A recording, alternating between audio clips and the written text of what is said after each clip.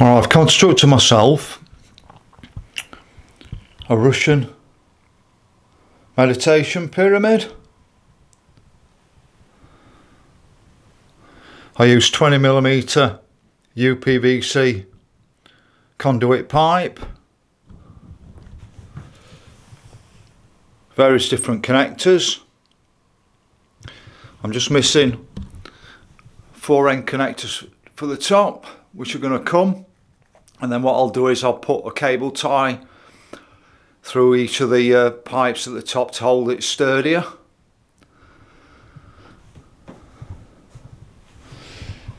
I'm going to trial it for a while, see what they work like.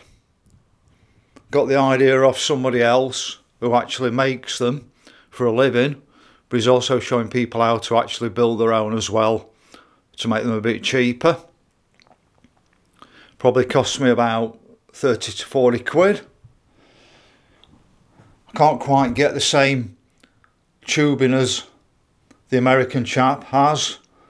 Their fittings seem to be a lot cheaper and their pipe seems to be a lot cheaper. They're using the old metric. It's actually quite a stronger pipe as well, I think.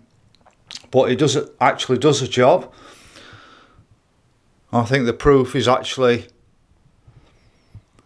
in the heating. Now I understand that this works more on the chakras above your heart centre, so it's more on your throat, third eye and crown chakra. Now the Russians did an awful lot of development on these. I don't know if it was back in the 50s, 60s, 70s or whatever. I think that really spooked the actual USA out at that time, and they found that rather than a copper pyramid, that these plastic type pyramids work better. Now I've got copper pipe to make a copper version of this, or to make a geyser version of it.